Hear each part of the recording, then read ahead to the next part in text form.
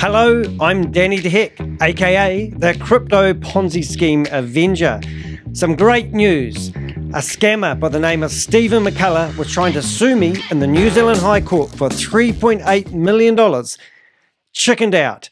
Now this is ridiculous, and I want to show you something. Now yesterday, a good friend of mine, Rob, come around and we sat down and we did a video together explaining the introduction to a series of videos that I'm about to do. Rob rang me in the morning. He said, we forgot the main point. And I said, no, I think we covered it. But I just want to make sure we did. The video that you're about to watch, I'm only going to do this introduction for about 10 minutes.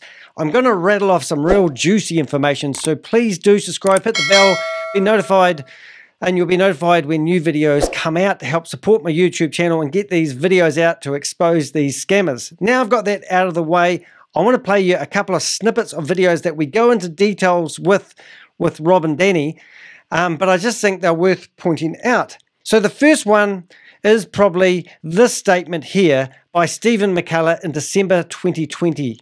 Be bringing them into the situation. Don't pick a fight with a bull if you don't want to deal with the consequences.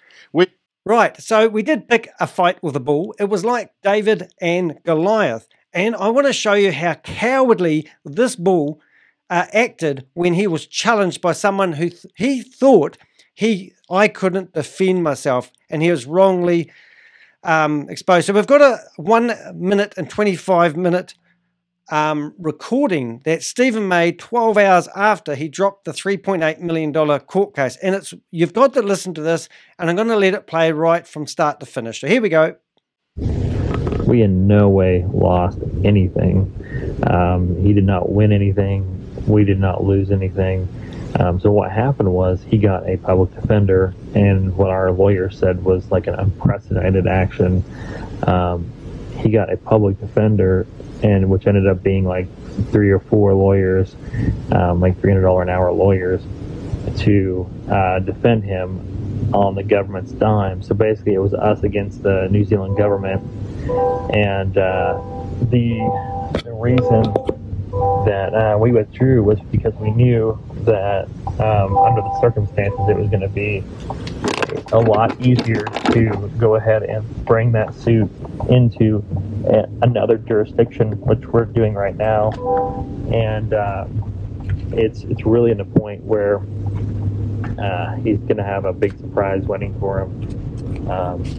But no, I mean, in no way did we lose anything. We withdrew the case in New Zealand because it was going to be an absolute massive, long fight under their legal system, whereas under a different jurisdiction it would be much easier, and it would be a much simpler scenario. So that was what our legal team decided. What a load of rubbish, Stephen. You're talking through a hole in your head. Let me explain a public defender. We don't have public defenders in New Zealand, so let's address that first. I'm just going to read half this. A public defender is a lawyer who is appointed by the government to provide legal representation to individuals who cannot afford to hire their own attorney. Public defenders are typically responsible for representing clients who are facing criminal charges and are unable to afford private legal counsel. So let's just stop it there. First of all, this was a civil case, not a legal case. This was 2 gentlemen having a bit of a squabble over some videos where he didn't like me exposing him as a scammer. In New Zealand, the legal system operates differently from some other countries, such as the United States, where public defenders are commonly used. In New Zealand, individuals who cannot afford legal representation can apply for legal aid. The Legal Services Agency, LSA, is responsible for administering legal aid services in the country. So basically, it doesn't matter. You can use any lawyer you like as long as they're registered for legal aid. It just means I got some financial help because I was going up against a big bull. So let's just read the rest of this so we can get this horrible text out of the way. Please stay with me because this is going to get exciting. Under the legal aid system in New Zealand, if an individual meets the eligibility criteria, they can receive funding to hire a lawyer from a list of approved legal aid providers. These lawyers are not necessarily public defenders but rather private lawyers who accept legal aid cases.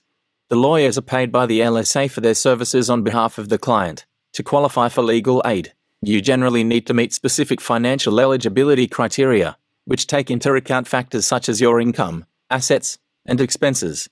If you meet the criteria, you may be eligible for full or partial legal aid, depending on your circumstances. It's important to note that even if you qualify for legal aid, you may still be required to contribute towards the cost of your legal representation. The amount of your contribution will depend on your income and other relevant factors. Right, so for Stephen to say that I got the New Zealand government fighting my legal case against him is just so wrong, it's stupid. My lawyers are brilliant. This wasn't a get out of jail free card. I have to pay and contribute towards my legal fees when I go up against this bull, as you know. So I just want to show you a bit of a background. This is a file that I have on Stephen McCullah. My lawyers and everyone associated with a $3.8 million lawsuit have full access to all this information. Now I have every document, every voice note, everything that's been going on for the last 4.5 years since this guy has been scamming. So if you go into my voice recordings, you'll see that I've got every recording that he has made over the last 4.5 years that is online on Telegram groups, right through to anything that I basically want. And then not only that, Stephen, we've got this information, and if you've got any information, feel free to give it to me and we'll put it in the database, because I'm going to take this guy out because he come after me like a bull trying to stop me producing videos, thinking that he could throw money at me and I couldn't defend myself. Well, look at me now. I'm defending myself. So as you can see, I've got screenshots, I've got video recordings, I've got the whole history of everything that Stephen McCullah has been doing. But it gets more exciting than that, ladies and gentlemen, because I'm about to do a series of videos. If we go into the other section, which most people don't see, we can see all the court documents. I can see all the, well, I've got access because they are mine, the legal letters from his lawyers to my lawyers. And some of the stuff here is absolutely breathtaking. For example, we've got Natalie, who claimed to be a lawyer working for Stephen. She wrote a letter to every government department in New Zealand trying to defame me, saying that I have that I am not eligible for legal aid, because I was trying to take the money so I couldn't pay my lawyers away by complaining to every government organisation in New Zealand. And that's what Rob and I discuss in the video that's about to start. So first of all, I mean, I'm not going to go into it now. We're going to do videos about this, but there was an anonymous letter sent to every government organisation from what we found out afterwards is Natalie. Then she made it official and she sent it to the lawyers. Then we corresponded with their lawyers, and we basically said, my lawyers said to their lawyers, we require your client's explanation to why I'm going to just get it to read because it's no good me doing it. We require your client's explanation as to why Ms. Natalie Zeher has challenged our client's grant of legal aid. Dear Joshua, I will take instructions. Regards. So they tried to stop my legal aid. As I said, they complained to every organisation. One of the most shocking things they did is they said I was a terrorist threat to my own country, and because we had a terrorist attack here with 51 people murdered, that I was involved in that. This is the extent that they went to. So their lawyers, after reading this, this is what Stephen McCullah's lawyers come back and told my lawyers.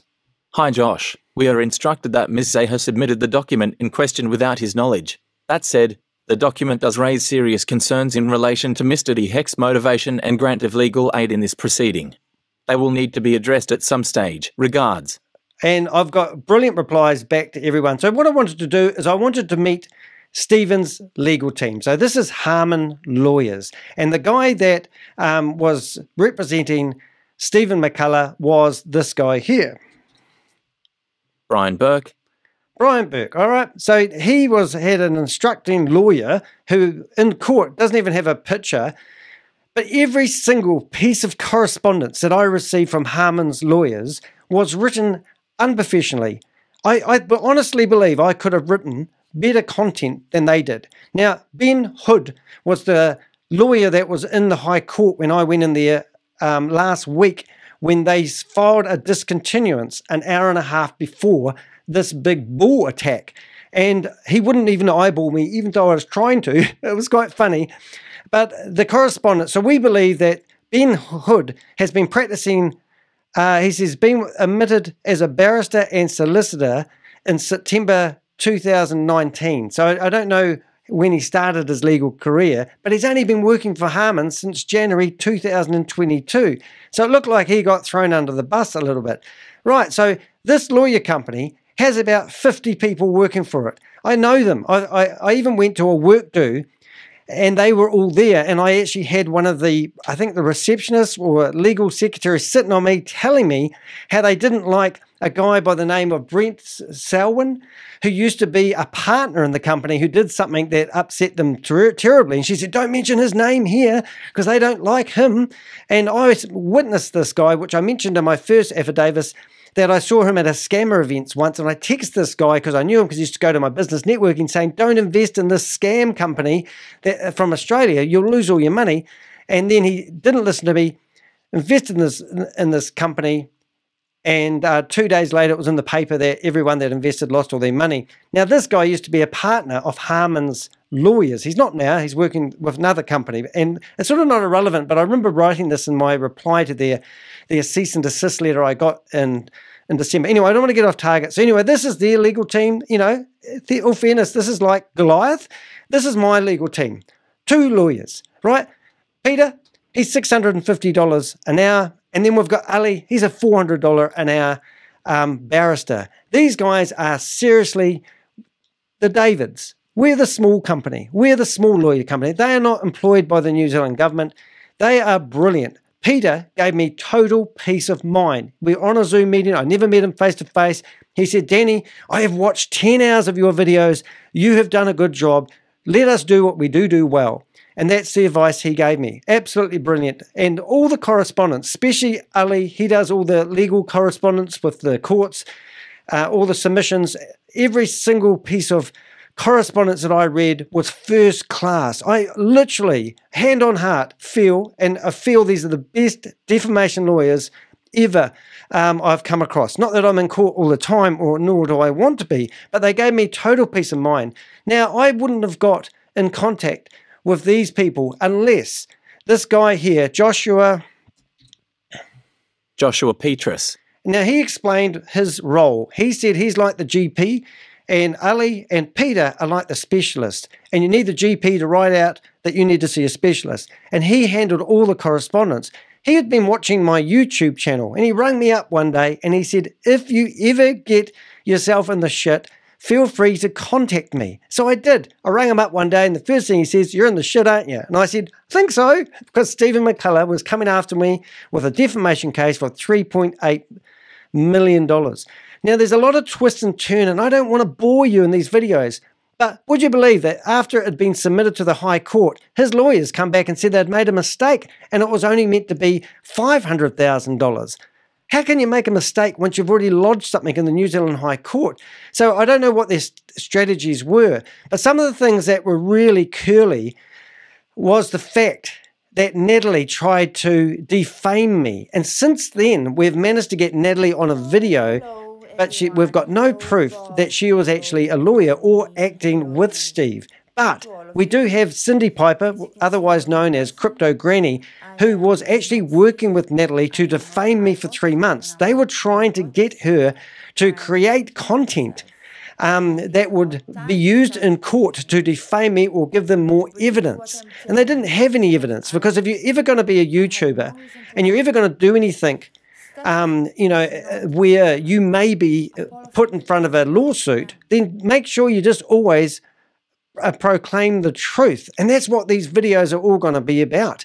Now, I don't think I've got too much here more to go about. Yeah, if you go to my YouTube channel, you see that I have a playlist, and the playlist is basically showing you all the videos. Now, I'm just going to give you a bit of a heads up how that all worked. The first video was done 7 months ago, and I had Cindy Piper Martin Kingsbury, and Anne. I can't remember her last name. And basically, they were three people that invested in Luna One and basically lost a lot. I do explain it with Rob, so I'm not going to do that again.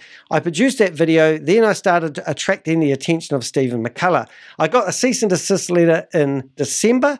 And then rather than writing back or getting a lawyer engaged, I decided to do a video. Now, I researched, I got all the information. I spent a good couple of weeks putting together a video. It was 4 hours and 47 minutes long. Yes, a long time video. It was what I call a cornerstone video that I later chopped up into 8 different parts. So you don't have to sit there and watch the whole lot unless you like binge watching videos. Now, my content on my YouTube channel is long form content. I don't do 7 minutes precise videos.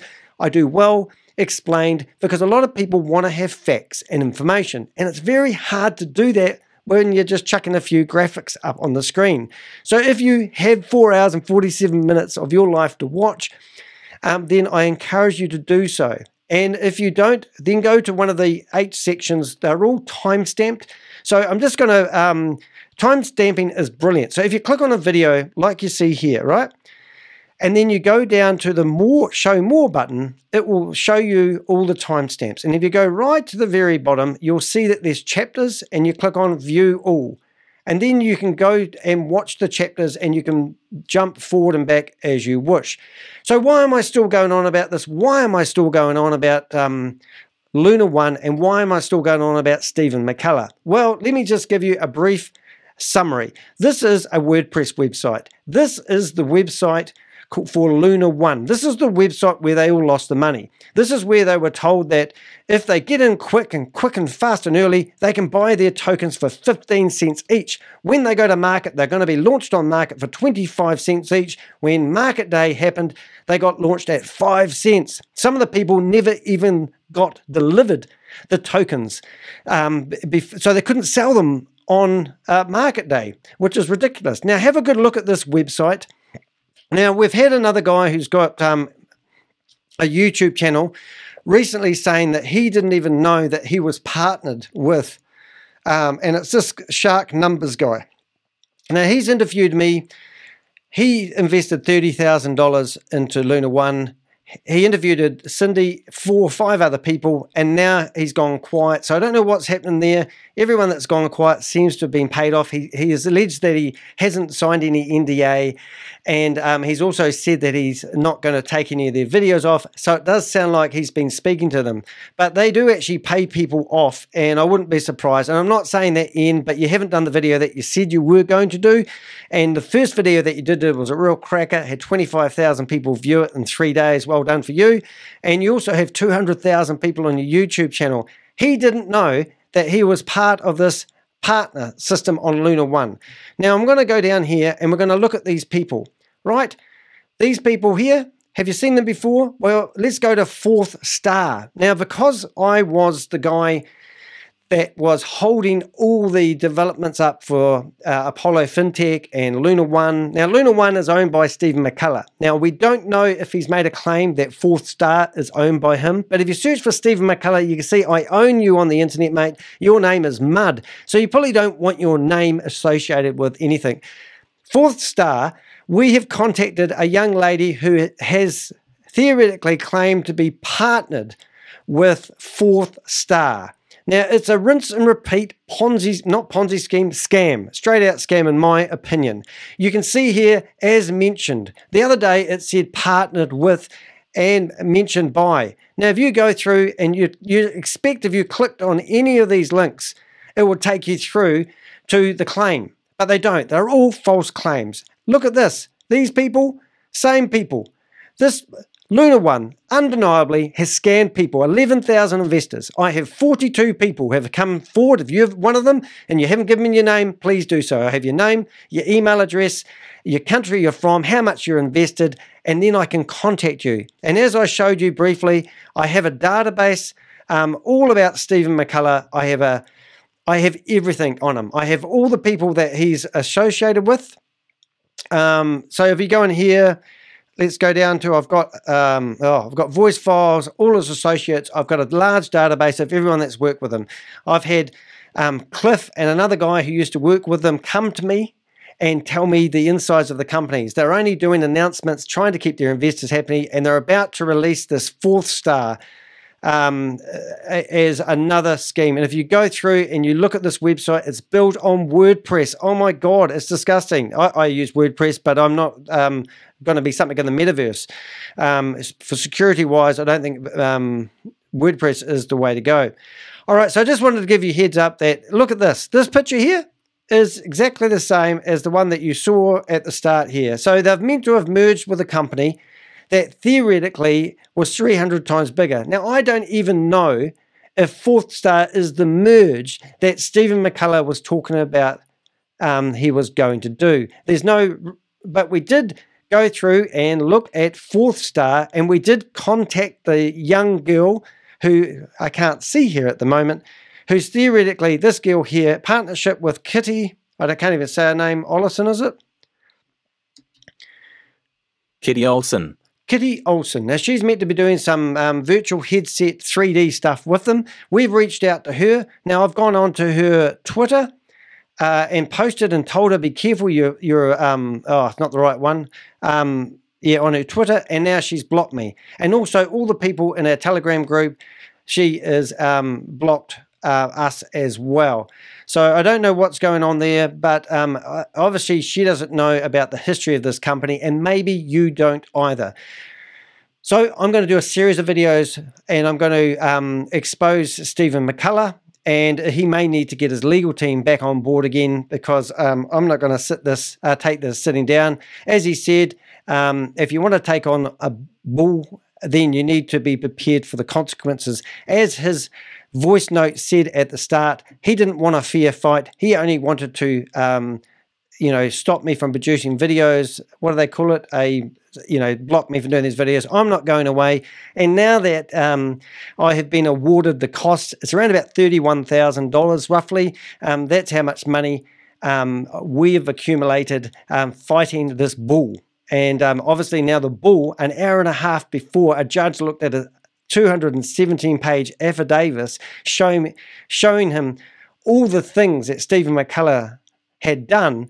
I'm looking at the judge holding my 217 pages, and he's got one letter in his hand, and he goes, "You filed a discontinuance an hour and a half ago, and you don't want me to look why this guy Stephen McCullah needs to pay security for costs?" So we was asking him to pay $150,000 into a trust fund so that when he loses, that I don't get lumbered with the cost of the court proceedings. We got up to $31,000, and we don't have government lawyers working for us. That is a load of shit. My lawyers have never actually done a legal aid case. Joshua had actually helped them apply so they could work with the legal aid money. They didn't get their normal hourly rate, but when they watched the videos that they saw this guy, they were passionate about stopping Stephen McCullah. They said to me, 10 hours of video, you've done a brilliant job exposing the scammer.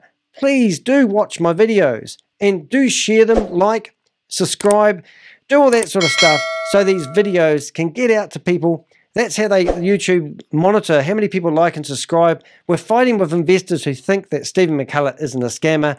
I'm not going anywhere. So help me fight these scammers. Remember, I'm here to name and shame anyone running a Ponzi scheme or a scam. Now, Stephen McCullah, dinosaur hunter. He's meant to have gold-backed currency. He's got 3 or 4 mines that any day now, machinery is turning up to dig up gold. He's got visitor centers where people can go and test new machinery. They can watch explosions. He's got Knox Wire, Knox Net.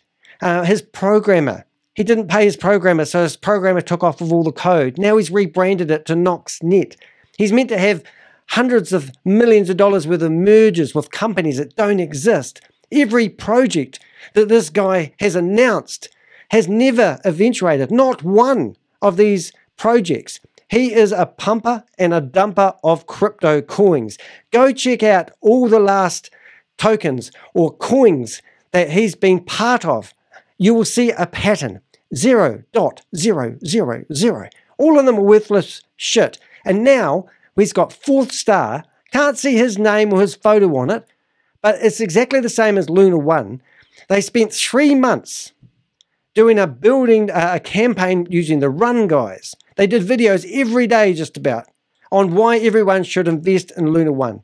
He's used Mr. Wonderful before. He's used John McAfee before to do hype.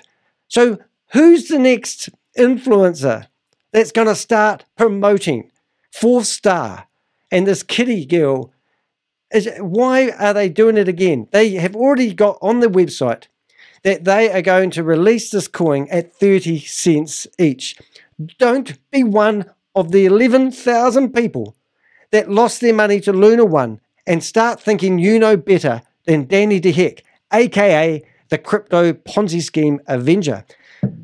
Enough said. You've got an idea. You've got the flavour of the cake that you're about to eat. Now, let's sit there and watch Rob and myself have a nice conversation around about 11:30 at night. It went through to about 1 o'clock, and we did a talk about the court case, because I'm back on form right now, but I actually hit a bit of a wall and I didn't know how to start this video. So my next video, which I will do, will be probably just the initial, how they corresponded back and forth, and also the documents that we had to support us send to the courts. All right, so enjoy, and I'll fade in about now.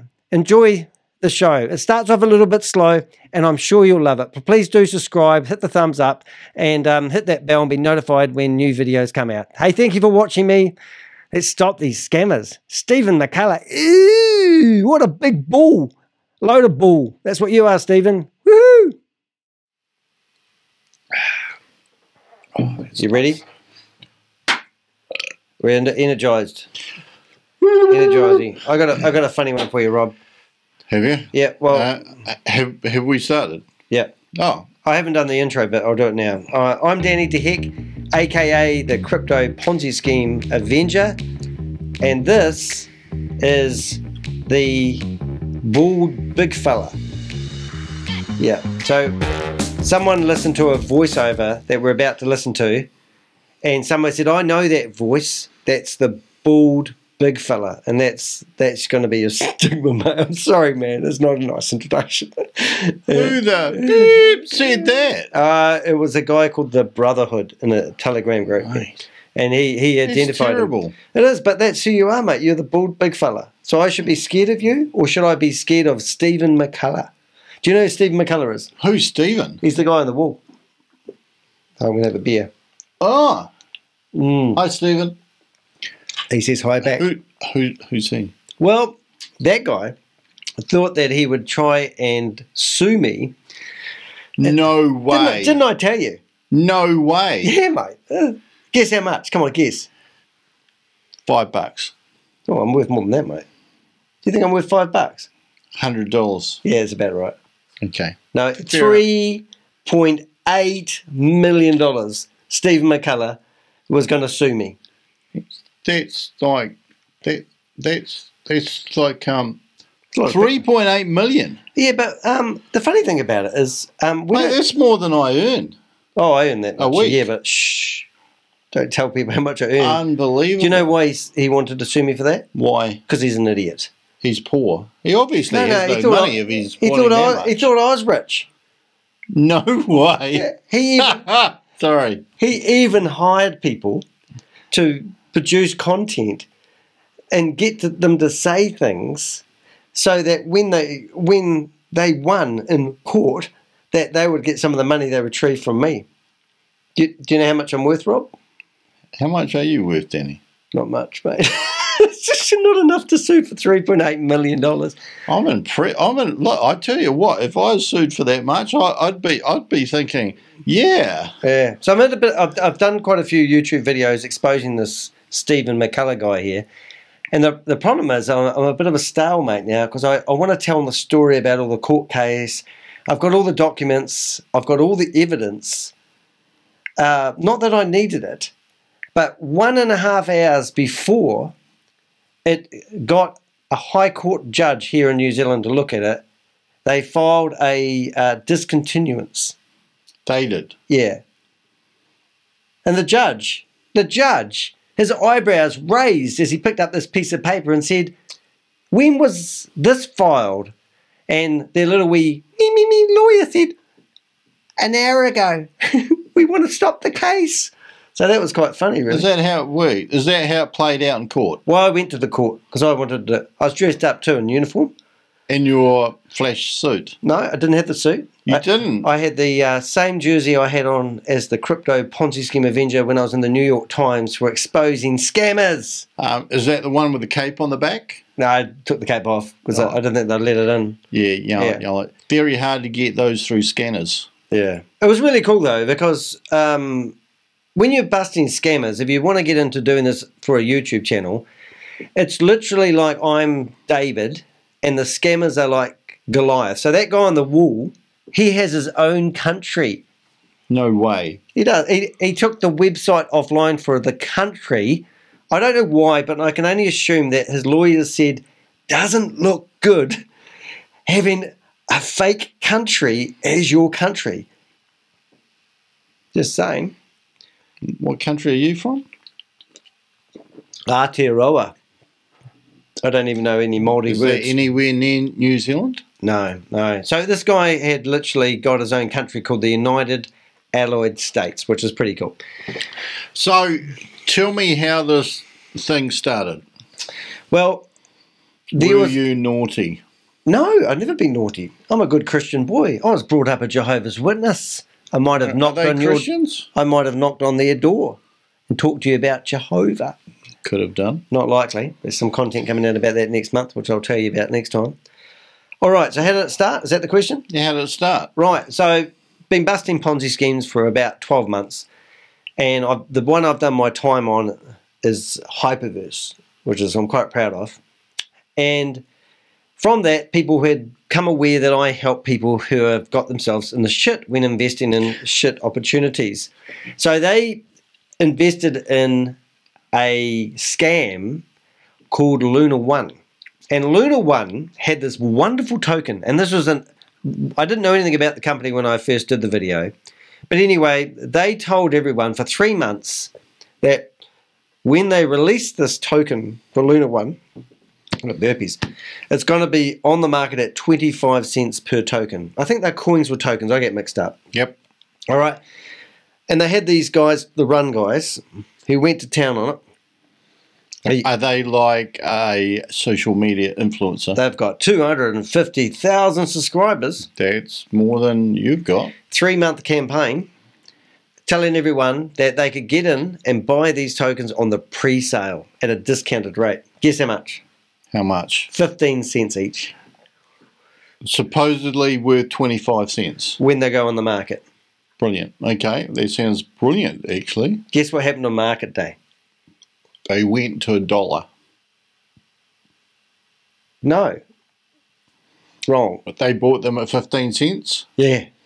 They went to 80 cents. No. They went to 60 cents. No, they haven't been launched yet. So they got launched on the market first, and that sets the price. So they've been telling everyone that when their coin goes on the market, they're going to launch it at 25 cents. And that's before it starts getting traded. Brilliant. So they dumped it on the market, you won't believe this, at 5 cents. But didn't they buy them for 15? People did. Yeah. At a discounted rate, because they were told it's going to go on the market at 25 cents. So wouldn't that mean that they lost like 2/3 of their money straight off? Boom. Not only that, 24 hours later, they're worth 1 cent. Oh. Yeah. So there's a lot of pissed off people. There's 11,000 people that were pissed off. I've got about 42 of them at the moment. And if you've lost money in Luna One, you want to give me your name and your email address and your contact details, I'll put you on the database. Because I've got a brilliant database of everyone that's invested in Luna One and lost their money. Because not only that, a lot of the people that come to me said they never received the tokens they bought for 15 cents. So even if they wanted to get out of the deal on market day, they couldn't trade anything. No. So I had 3 people approach me going, "Wah, we've been ripped off." One of them was Cindy Piper, another one was Anne, and another one was called Martin Kingsbury. Cindy Piper started up a YouTube channel. Yeah. and went to town on them. And she contacted me. Anti them. Yeah, I've been scammed. And she dived out all this information, absolutely most amazing information whatsoever. Martin Kingsbury started up a YouTube channel and a Facebook page and went to town on them. Cindy Piper, she invested $6,000. Her husband invested $1,000. And a friend of hers invested $3,000. So, long story short, Stephen McCullah returned her money. Now, you might think that's a good, honourable thing to do, Stephen, but you're not honourable. He did it because he wanted the videos offline. And when they removed the videos, then all of a sudden, all these videos come out about me. 35 videos. She was going to town on me, telling people that Oh, from her? Yeah, she turned. So she came on my YouTube video. I did a video, and then she turned it all around and just made my life, well, not made my life hell, but she was publishing content. I'm sitting there thinking, I just helped you get your money back from the scammer. Now you're publishing content on the internet trying to defame me and make me look not credible. So what I didn't know, and it's a long story, and I'm going to do a whole series of videos all about it because it's such an awesome story. For the next 3 months, Cindy Piper was working with the fake, which we now know is a fake attorney called Natalie. And they were trying to get Cindy to record information to defame me that they could use in court, which I weren't aware of. The other one was David Kingsbury. And he's a good fella. He didn't turn on me and he never did any bad videos about me, but all of a sudden he disappeared.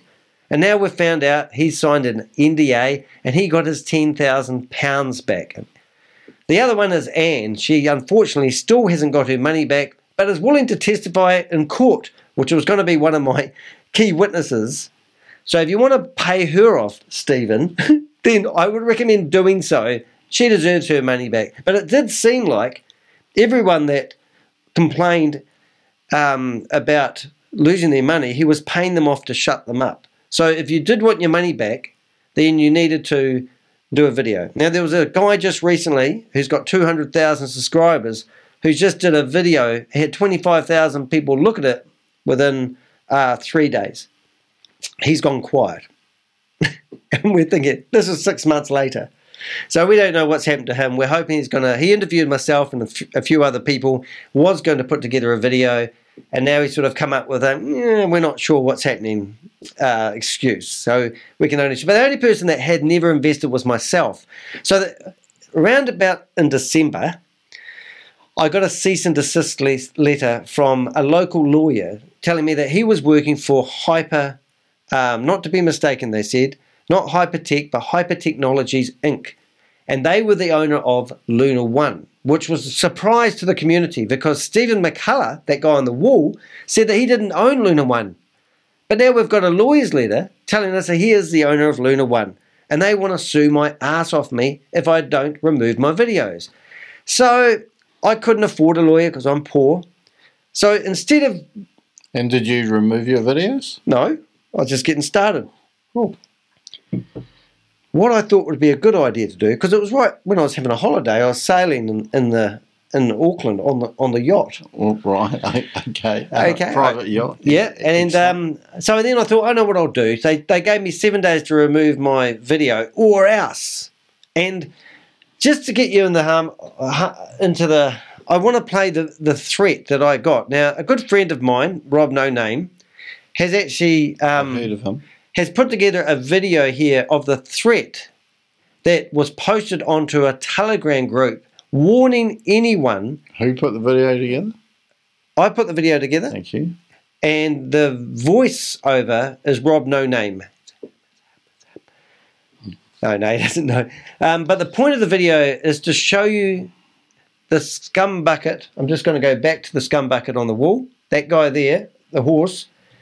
Or that guy there. I just want to show you the threat. Now, this guy claims he's on the... So these are his words, is that right? Yes, his words. We haven't altered them in any which way or form, and we can prove this.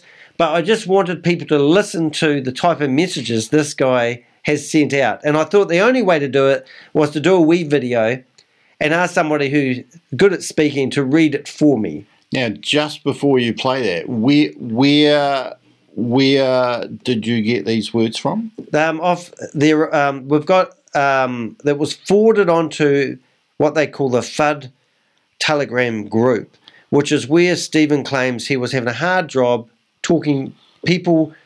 He was having a hard job about stopping people talking badly about him. So in their own Telegram group, anytime you said, I'm not happy that I just lost all my money, you would get booted out. So then there was we didn't know at the time, but there's 4.5 years of history of Stephen McCullah, going right back to hunting for dinosaurs, to having this fake country, and he's done all these crypto pump and dumps in the past, which I've learnt about and I've documented quite well now. The fact that this was just another one. So anyway, to shut everyone up, he said to everyone, which you'll hear in the words, share this around, broadcast it, because I want people to know not to basically go after us. So you ready for this? Okay. I think we need to stop along the way, but let's just have a wee listen. I want to make sure this gets sent to the right people, so please feel free to spread this around. We've been told that some of these pathetic, absolutely obsessed psychopaths are trying to contact governments to somehow prove we are a scam. Right, so I had actually tried to contact the government in South Africa because Steve claimed that he had a gold mine. And I found a court document with an email address on it. And when I sent to that email address, it bounced back. And I thought, oh, that's interesting, because I don't think our government... Oh, okay, yep. Yeah, so it looked like a fake document, the email address, and that was to some African high court.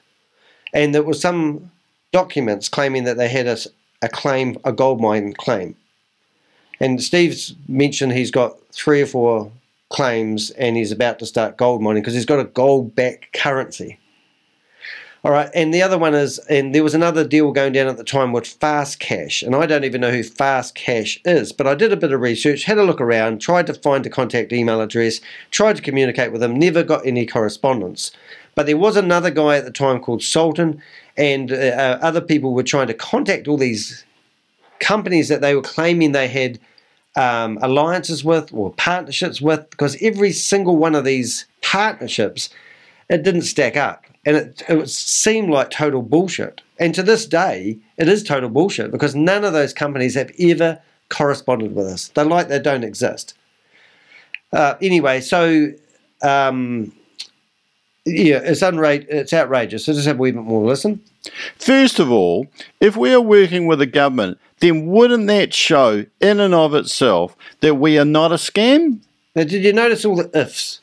If we are working with a government, wouldn't that show? But there's no proof that they are working with the government. Stephen claims that he is actually providing a platform where governments can actually run their whole countries on. And his own country, called the United Allied States, is using the software that is in beta, not released yet, and theoretically he's working with other governments who are using his software that doesn't exist yet.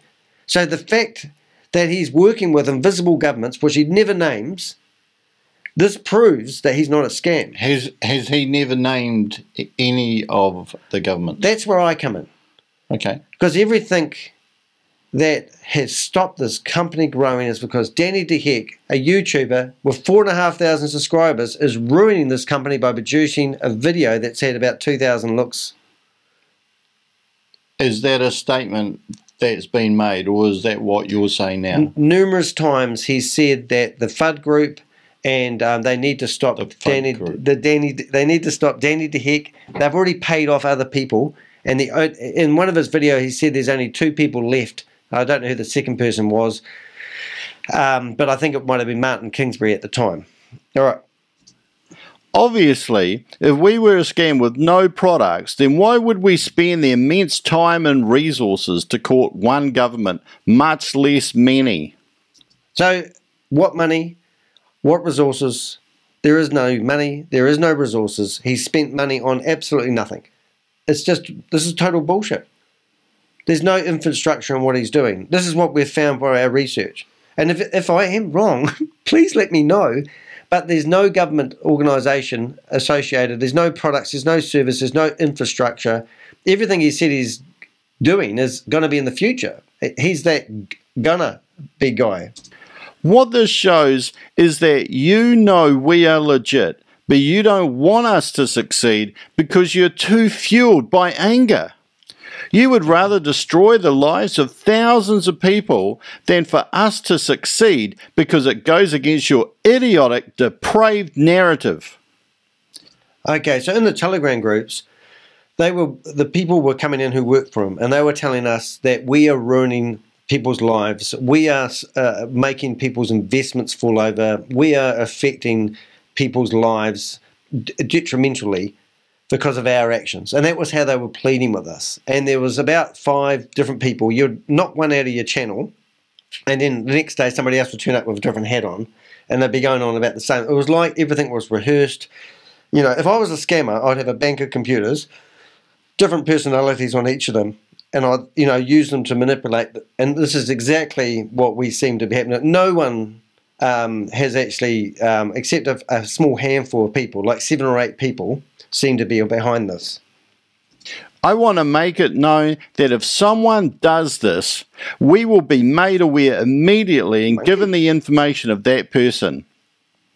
We have several $1 million in a legal team set aside just for this type of thing.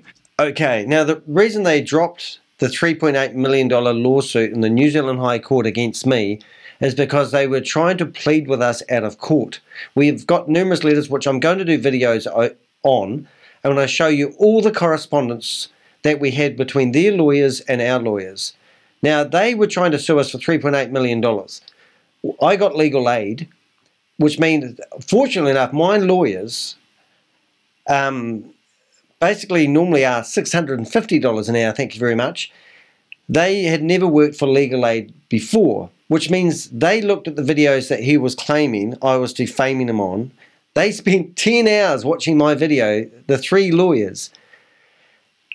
I know, my first view, no. because they had, and then they said that I didn't need to worry about anything because I'd done a good job exposing this guy. They didn't need anything else from me. They actually literally said to me, you just let us do what we do well and don't stress. And if it went to court, the judge and the jury would literally have to watch 10 hours of my videos. That's 5 subscribers, Rob. Mate, when you put it that way. So then they got this fake lawyer on board. They sent all these documents to who got the fake lawyer on board? Remember Cindy Piper at the start? Yeah. Then they were theoretically working for Stephen McCullah with the fake lawyer for 3 months, trying to produce content to defame me that they could use in a court case to get my videos off. That's the story. But the twist in it all, after this fake lawyer that had been working with Stephen McCullah, sent all the... We've got a document that's got 45 different reasons why I am a terrorist threat, I shouldn't deserve legal aid, I'm a millionaire, I don't need the money, I'm defrauding the New Zealand taxpayer, all these things. It's just amazing, which we will show you coming up. So that was created by who? Natalie. Sent to every government organisation anonymously. The fake lawyer, allegedly. Yes. And then a week later, it got officially sent to lawyers, and the Dropbox links where all the information was that they were sent was the same links. So the anonymous letter, then we figured out who really sent it. Then, 2 days after that document got sent, we received a letter from Stephen McCullah's lawyer because they somehow miraculously found out about this email that was going around, which I didn't know, and then they said that Natalie has nothing to do with them. All this time, Natalie's been working with them, claiming that she's Stephen McCullah's lawyer, and all of a sudden they've basically kicked her out and said, we don't need you anymore. The deed is done. She was the one working with Cindy Piper to gather information.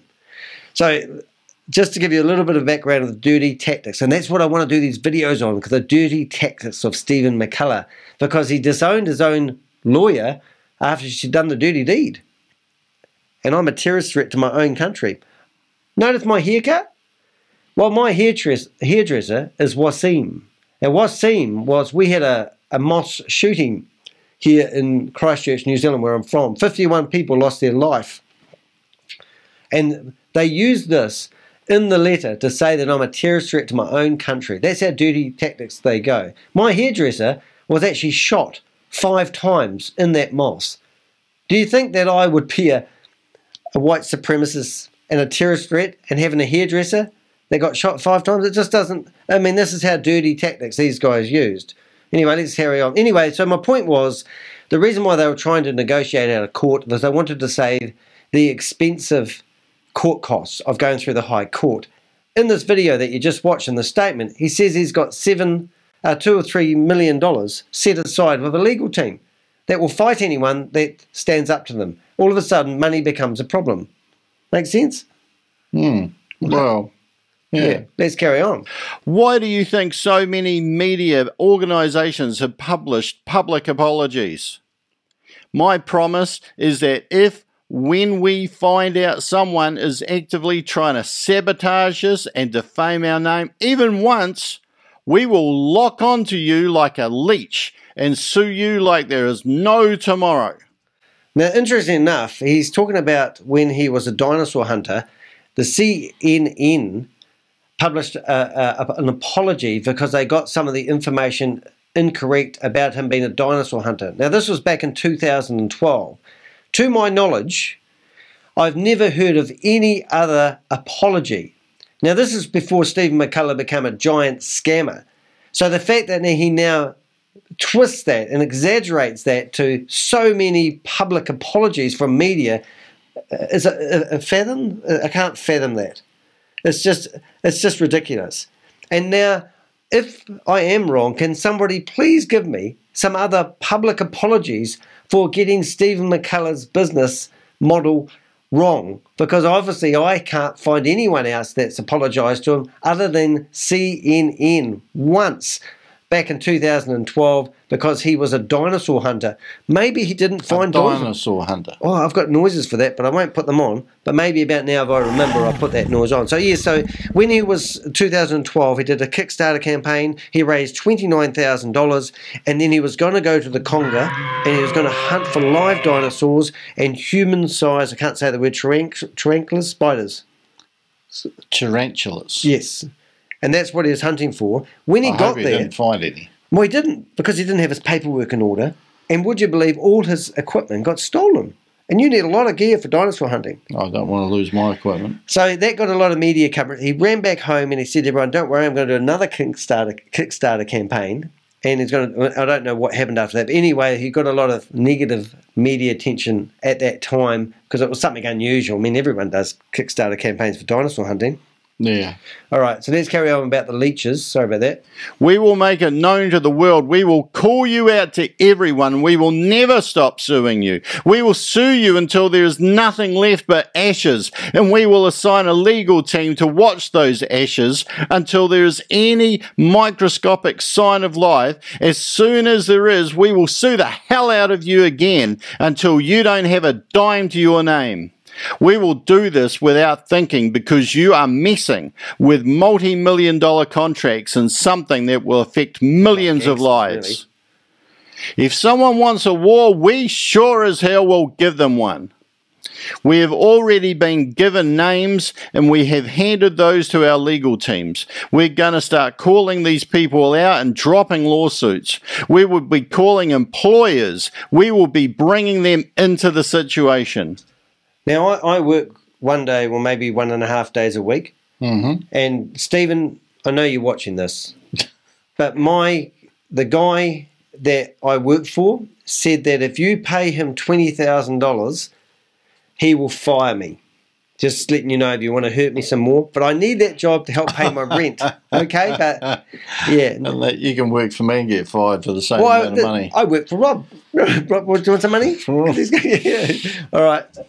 Don't pick a fight with a bull if you don't want to deal with the consequences. We will never stop, not until they are on the streets. We just sent out subpoenas to Telegram and Twitter. We will expose and destroy. Wow, that's interesting. So this was 6 months ago. He sent out subpoenas to Telegram and Twitter. Wonder what happened with those what subpoenas. What did that do? Well, nothing, right? Oh, is that to... Yeah, what is that Well, for? we were on Telegram and he was trying to shut down the FUD group, all right? Yeah. And the FUD group was basically exposing him. And we had, there's another group that's still live today. If you ever want this information, I should put links below this video. But we've got 4.5 years of documents, false claims. We've got pictures of him claiming that he's mining. He's got a 3,700 hectare or acre gold mine. And the pictures that he's got on the video are actually a coal mine in India, because we found the originals. Yeah. And then he said that he's going to have an information centre. There's photos of the information centre on the internet when he opened it. Now, he also claims he's opening up his own bank. So there's a bank called Knox Wire. Now, at Christmas time, he was having staffing problems. He had a guy, Cliff, who was his office manager, head coder in the company. He owns 75% of the code that this banking platform runs on. Now, would you believe he didn't pay this programmer guy? The guy went through a divorce, he moved out of the office, and they had a big dispute about money. Now, in one of my videos when I'm doing it, Steve's talking about how he's having staffing problems, and he had to hire 6 new people. So the guy that left him owned the code, which meant it left him high and dry. So now he's come out with a new thing. Instead of Knox Wire, he's rebranded it to Knox Net. And in Knox Net, they're offering a banking platform that's going to be more stable than regular banks. So it goes on and on. It's very well diversified. Yeah. So anyway, long story short, about boring people, I want to do a whole series of videos showing every blow along the way, especially where I was accused of being a terrorist threat. But immediately after the court case, I did a video basically saying I won. Okay, I saw that, yeah. Yep, and I did that because I did win. Because from my perspective, I'm David and he's Goliath. He's got all the money, he's got all the scammer money, and he can throw his weight around. Now, my lawyers, when they first looked at the lawyers' information from Harmon's lawyers, they said it's a very serious thing that he's done. And I said, oh, okay, well, I'm pretty sure it's serious because he's lodged it in the New Zealand High Court. And he said he's probably spent around about $150,000 so far. And that's New Zealand dollars, so around about $110,000 he spent preparing a court case against me. So you can imagine how intimidating that was. And also to throw that much money at some little YouTuber who's got 4,500 subscribers, who has really gone to town on him and will continue to do so, because you can't stop somebody in New Zealand that easily, that I was a bit overwhelmed and thinking, what can I do about it? So I went off to the courts and I said, I want to represent myself. And they said, no, mate, you need a barrister. Now, a barrister is like a specialist lawyer. And through my connections, I actually managed to find 2 of the best barristers in New Zealand, in my opinion, and they totally are. And they are defamationlawyers.co.nz and Ali and Peter. And if you ever need some good lawyers to help you fight scammers like Stephen McCullah, by all means, reach out to them. And we're not paid to say this. My lawyers wrote really good professional letters. They gave me fantastic advice, and they gave me total peace of mind. Now, I also had another guy called Joshua. Now, Joshua reached out to me 6 months before this all happens because he's a YouTube subscriber, and he said, I've been watching your YouTube channel. I like what you do. If you ever get yourself in the shit, Danny, give me a ring. And what happened? I gave him a ring, and he said, you're in the shit. And I went, could be. And I was in a lot of shit at the time. So I was quite alarming. Anyway, Joshua said, look, I can't take this case on. He asked his company, they were overwhelmed with work. They couldn't take the case on. And he said, but I'm going to stick my neck out. I'm going to ask around, because he knew another guy who's really well known in New Zealand, and he said he's got a good legal team. So he reached out to these lawyers, and he said, look, would you take on Danny's case? Would you believe it? They hate scammers.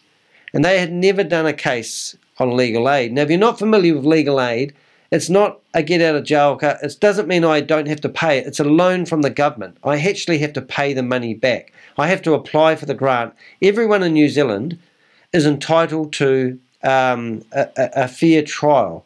And there's no way I could have stood up to that Goliath without receiving legal aid. But the problem with legal aid... And we're going to hear about this soon, aren't we? Yes. The problem with legal aid is my lawyers have to work at a reduced rate. So my lawyers are normally $650 an hour. There's no way I can afford to do this. And we got granted 100 hours worth of work, which means they're working for a very reduced rate. But because they wanted to help me out and they were passionate about stopping their scammers and they saw my videos, they stuck their neck out. And I got the best legal advice ever. Stephen published a recording, which we're going to listen to now, the day after I posted my last video, basically saying that I've knocked out Goliath. Should we listen to that? Yeah. Okay. Yeah, away you go. All right, so here we go. He's in his car. It's not the best sound, but you should get the idea. We in no way lost anything. He did not win anything. We did not lose anything. So what happened was he got a public defender, and what our lawyer said was like an unprecedented action. So, okay, he says he didn't win anything. Okay. Right. He didn't lose anything. Yep. But he has spent a lot of money, hasn't he? He said to me, I hadn't won anything, but I won the case. Right. Well, that's not what I heard there. I heard that he's saying he hasn't won anything, he hasn't lost anything, but he has spent quite a lot of money, hasn't he? Well, theoretically, I mean, I don't know. Lawyers aren't cheap. He went to a company I know that's got over 50 staff. Is there any way that he gets his money back? No, but he has to pay all my legal fees now. Okay. And what was that thing that he said right at the end there? About a public defender, and that's unheard of in New Zealand. Yeah, I don't think we even call them public defenders, but what he's saying is that, I think he goes on to say it, but he says that the government represented me, and that's not true. Okay, well, let's play it on. He got a public defender, and which ended up being like 3 or 4 lawyers, like $300 an hour lawyers. $650 an hour, cheapskate. To defend him on the government's dime. So basically it was us against the New Zealand government. It was him against the New Zealand government. It's crap. But it wouldn't really matter who's paying the lawyers. It's him against you. No, and my lawyers are independent lawyers, not governed by the government at all. The way they get their money was because I took a loan out of legal aid. Right. And I have to pay that money back. Just to clarify this for me, so if you get legal aid, do you have to pay it all back or a percentage of it back? It's capped at a figure. Do you want me to say the figure? No. But for argument's sake. Well, it's capped for a reason, and that's because I can't afford to fight these guys. It's not America. I don't get any. You can't just come over and throw in New Zealand. You can't just come over with a whole ton of money and throw copious amounts of lawyers at somebody and shut them down. New Zealand doesn't allow that. So they have a safety net in case that happens. It doesn't mean that my lawyers are any different than if I did have money. It's just that the government says, look, we have a safety net for people who can't afford lawyers, and there's quite a few lawyers that work for that money. But when you get up to the...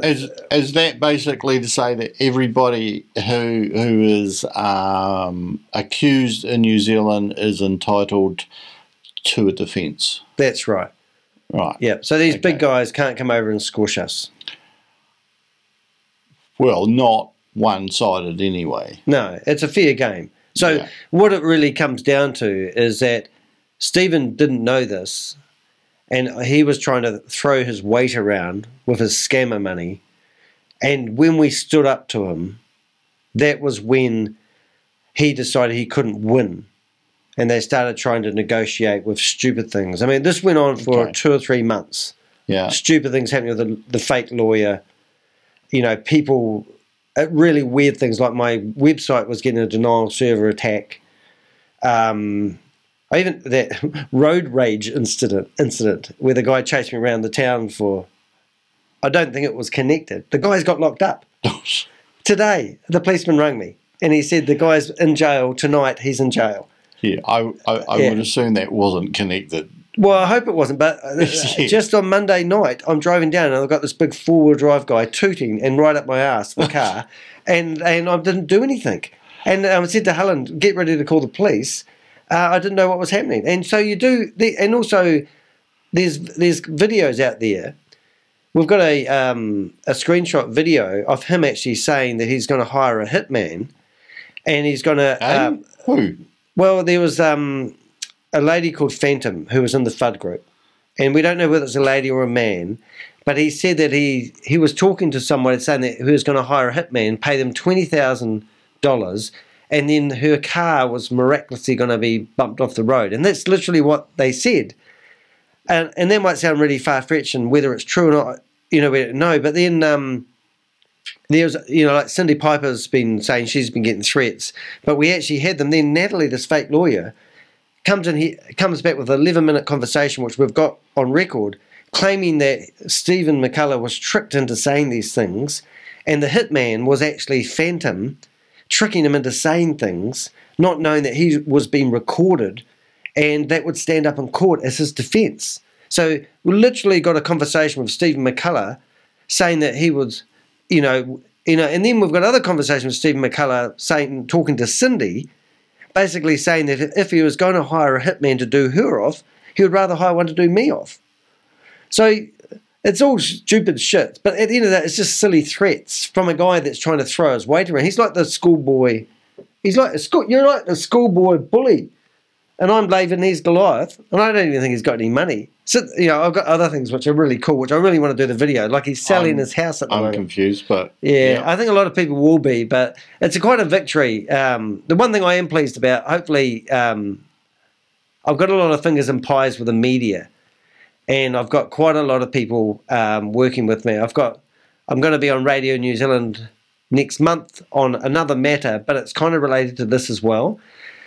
And also I've got the head guy in the Stuff newspaper who does all the cybercrime stuff, and I've worked with him busting another scam. He's asked if he can have the story. And I've also got another one, I think it's called Lioness, which is an American organisation which is going to do my press releases for me.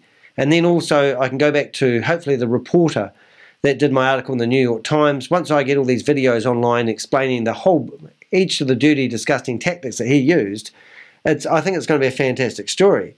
And then they're saying that the reason I'm doing this is because I just want to be a famous YouTuber. And I'm going, yeah, hell, bring it on. Do you? Yeah, that's good. All right, let's listen to the rest of his jumbo gumbo. And the reason that we withdrew was because we knew that under the circumstances it was going to be a lot easier to go ahead and bring that suit into another jurisdiction, which we're doing right now. And jurisdiction. So they've withdrawn the case in New Zealand. Hour and a half before the court case started. Okay. Well, sorry, I haven't explained security for costs. If you're going to sue somebody in New Zealand and you're an overseas punter and you're claiming that you're going to sue them for $3.8 million, and let's say it all fell over for Stephen and he didn't get his money, or let's say I was correct and he was wrong. In New Zealand, you pay for the other people's legal expenses. So my lawyer said, look, modestly... If you lose. Yeah. So my lawyer said, look... Or withdraw? Yes.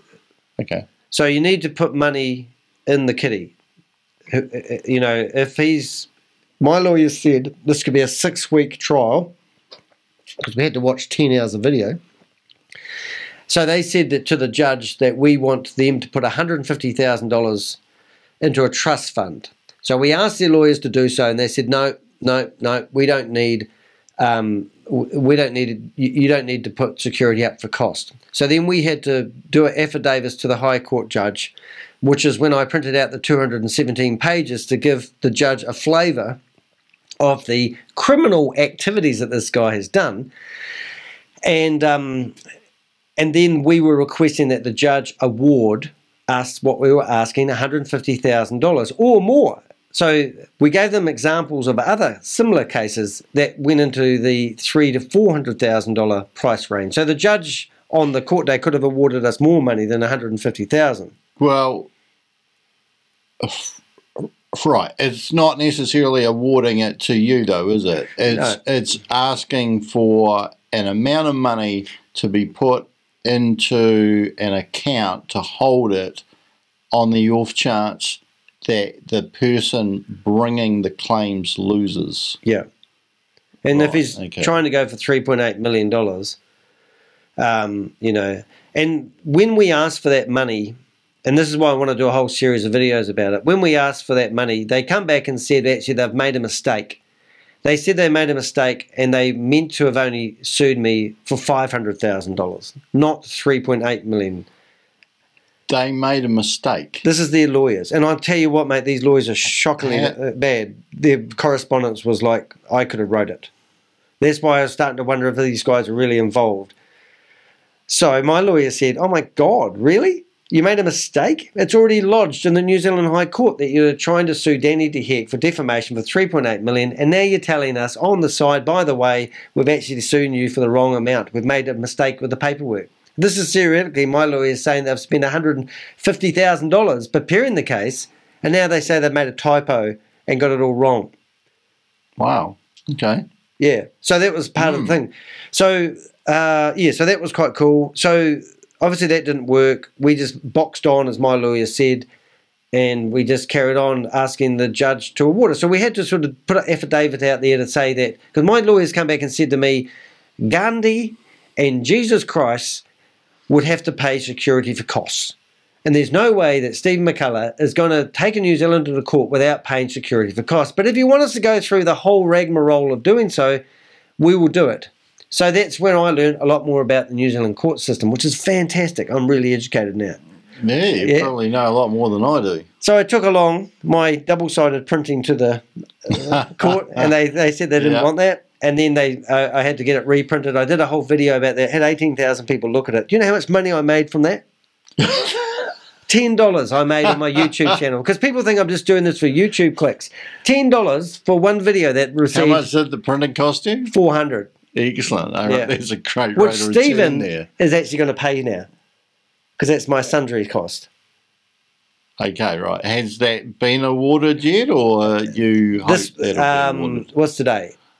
It's Friday tomorrow. It should be, I think it's on the 7th of next month. Was that July? It must be July next month. Yeah.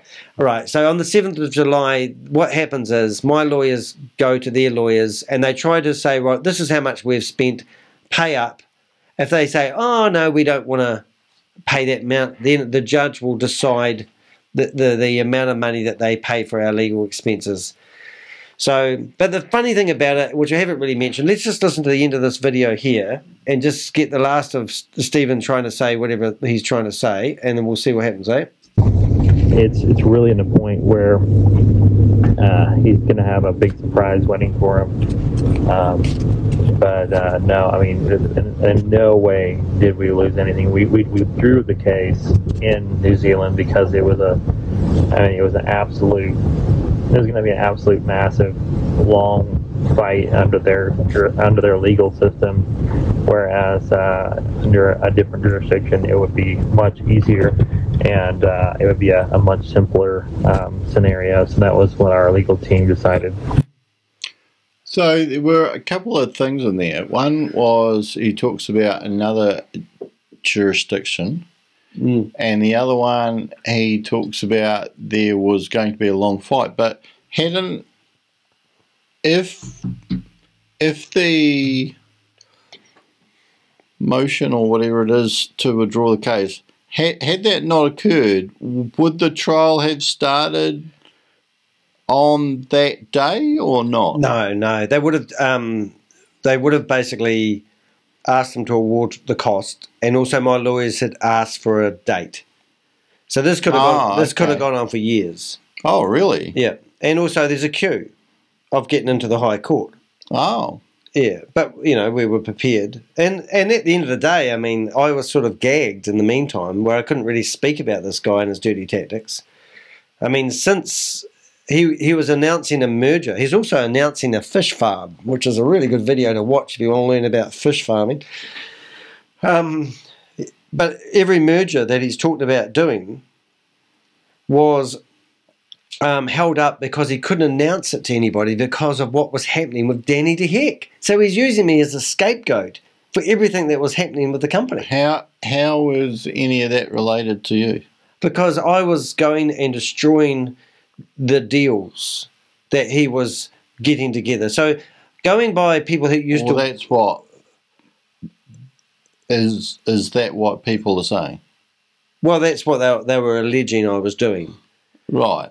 So, for example, they had some seminar planned at some conference, and I had theoretically rung up the conference, pretending I was one of their workers, and cancelled the whole event. Eh? That's what they said. I didn't even know they were having this event, but now it did give me some good ideas. Okay. Yeah, and also the merger. He's been talking about this merger. Now, this merger's been happening for ages. Now, they've come out with this other thing, and I'm not sure if this is trying to bait me for a mistake. But they've got this company called fourthstar.com, and it's a clone of Luna One. And the same people, you've got Corey and you've got Lee, the same people that were in Luna One, and they've also got this girl that's meant to be doing virtual reality singer. So today I reached out, well, over the last week, we've been reaching out to this girl saying, are you aware that this fourthstar.com thing that you've got your name all interlaced with, because they're saying that they've partnered with her, are you aware that this is a scam and it's a clone of Luna One? They've even got a thing on their website saying that their coin is going to be released at 30 cents. Just like Luna One. Ah, right. And it's, who was going to release it? Well, this 25. Yeah, 25 was Luna One. Yeah. So now they've upped the ante and they're going to release this coin at 30 cents. So there's another guy called Shark.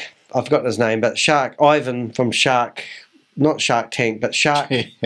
Sorry, Ivan, I forgot. Now he did a video that got looked at by 25,000 people in 3 days. Yeah. His name was on this website claiming that he had partnered with them.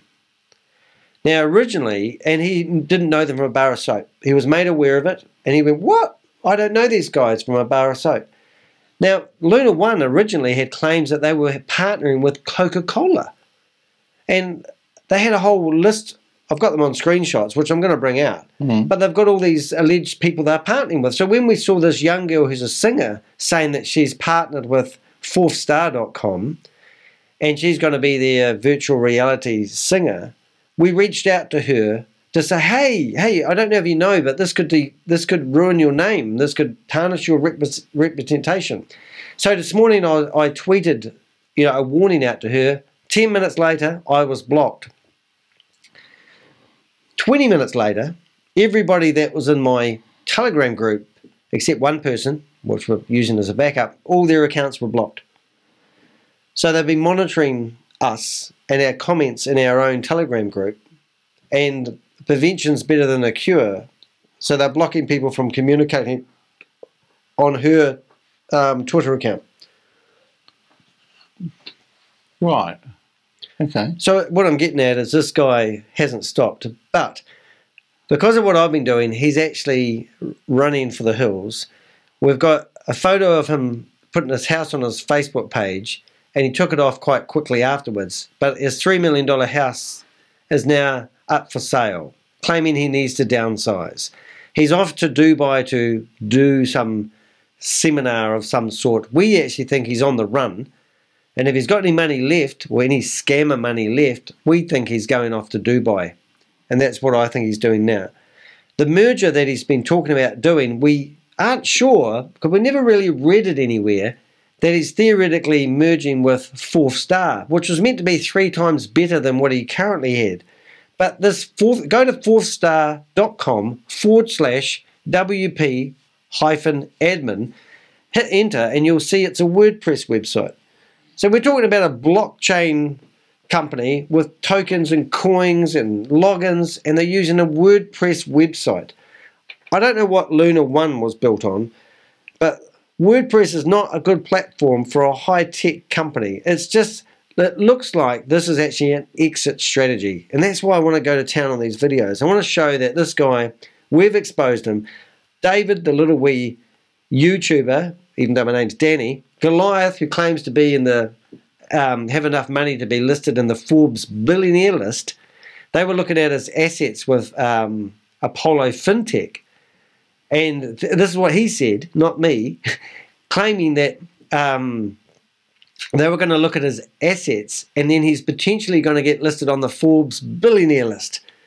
So this guy was trying to save money in court because it was too expensive to fight these $350 an hour lawyers. And that might be why he's got so much. Yeah, well, yeah, maybe he's thrifty. Maybe we could learn from that. Oh, it does go on. It's really amazing, but it does.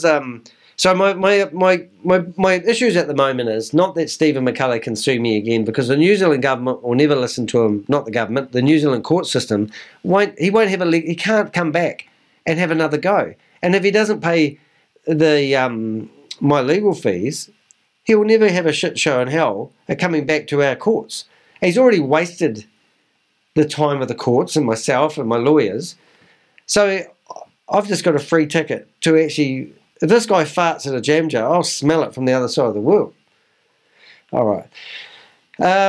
Other things that are interesting. You just put me off jam polite. You know. But anyway, so he's selling his house. Looks like he's off to Dubai to live. He's doing a rinse and repeat, which I think is an exit strategy. And if you have a look at Apollo Fintech coin, it literally is worth 0.000.3. So it's not even worth, 1% of a cent. And there has been a huge amount of money taken out of that. And he claims he's never going to sell his Apollo or his GLX or his tokens, but all three tokens that he has had, I think Luna 1 token, I think it's LN, I forgot what it is, but it's only worth, I think it's worth 1% of a cent or 10% of a cent. Or maybe it's 1 cent, but it's not worth 25 cents. It's not worth, so people that invested, I've got 42 people that tell me that collectively they have invested $800,000. There's meant to be 11,000 people that have invested in it initially. And our biggest fear, because there's quite a few, the shark guy I was talking about, his video is very good because he still kind of believed it right up to a couple of weeks ago. I can't believe he never watched any of my videos. But now, he's interviewed us and he wants to expose it. And the real good thing was I was messaging CoffeeZilla, Stephen, another Stephen, a good Stephen, and he gave me his phone number and I rang up and I talked to him for 25 minutes about this whole court case. And, he was brilliant because he said to me, we don't get much help from anyone. We are sticking ourselves out on a limb. And he said that he was offering some advice on how to handle Stephen McCullah. But he actually said to me, he said, look like you're in a really good position. And that was the day before I actually went and sat in the courtroom as the judge's eyebrow lifted up as he held up the piece of paper and goes, has this been discontinued? And he said, yeah, when was this filed? He goes, oh, an hour and a half ago. And it was crazy. And then I was trying to eyeball the Harmon's lawyer and he wouldn't look at me. But yeah, I want to show all the court documents because the negotiation that these guys had was pretty interesting.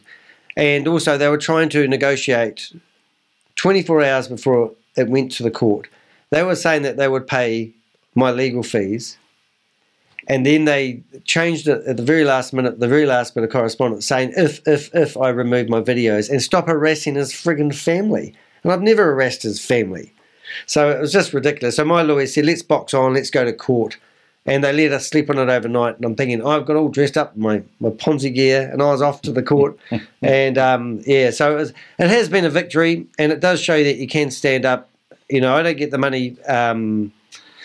I don't get any money from doing this. I am hoping to build a big YouTube channel. I'm going to get some amazing media coverage from it. I got to speak to CoffeeZilla for 25 minutes on the phone. He's a lovely guy. and I'm just building my career as the Crypto Ponzi Scheme Avenger. And as I've said in all my videos, I'm here to name and shame anyone running a Ponzi scheme or a scam. And that's all I want to do. And it all ties in nicely with my dyslexia. It ties in nicely with my upbringing as an ex-Jehovah's Witness, where I used to listen to the elders and the ministerial servants who used to talk on the stage telling us that the wicked people are going to be done away with and the righteous people are going to inherit the earth and live forever on a paradise earth. And I used to believe that until the age of 23, when I realized that these people on the stage are out there just manipulating us, gaslighting us into thinking a certain way. And when I watch these scammers like Stephen McCullah, this guy, he says things and people don't research him. And I get, honestly, I get emails every day from people telling me how much they invested in some scam, how much they lost, can I help get their money back? And I just see it's rampant at the moment. And if I'm brave enough to get myself in front of the camera, even if I do get sued for $3.8 million, I will do it, because that's what I think it's all about. I want to get these scammers and get them off the street and create public awareness. So yeah, how about that, Stephen McCullah? I took down Goliath with legal aid from the government. I have to pay it back. Aid slingshot. I have to pay that back at $15 a month. Mate, you won't be able to afford it. That's a bottle of wine. No, if you want to help with Daddy's legal costs, then please, I don't know. Yeah, but anyway, I'm going to go through, I'm going to come up with a wee bit of a template. Don't want to bore people too much. I know this is a long video. It's probably going on for a bit longer than we hoped. 1 hour exactly, Rob. We've outdone ourselves. Time to wrap it up, and you can... My lights are going out. Come back with the rest in other videos. Yeah, no, that'd be cool. So anyway, I had a bit of a monkey on my back, and I asked Rob to come around and help me get it off the... oh, there he is. It's called Stephen. Get off me. Get off me, Steve. Steve, get off me, you mongrel. You mongrel. Is that funny? Oh, I think it's funny. Yeah. So, in saying that, before I just say thanks for listening, thanks for watching, if you know anything about Stephen McCullah, if you have worked for Stephen McCullah, Luna One, Apollo, Fintech, anything to do with hyper technologies, if you are one of the miners working in the mine, digging up the gold, because remember, he's got a visitor centre. Oh, I didn't tell you, his bank. He had leave that for another video, Daniel. The bank photos. Can't let it all out of the bag. Yeah. That's going to be good. So tune in, and thanks for watching, and I really appreciate your comments. Please do hit the bell, subscribe, and you'll be notified when new videos come out. This is Danny the Heck, aka the Crypto Ponzi Scheme Avenger, and my sidekick friend here, who's more than just a big bald fella. Nobody. Rob Nobody. That's the nobody. All right, smile, Rob.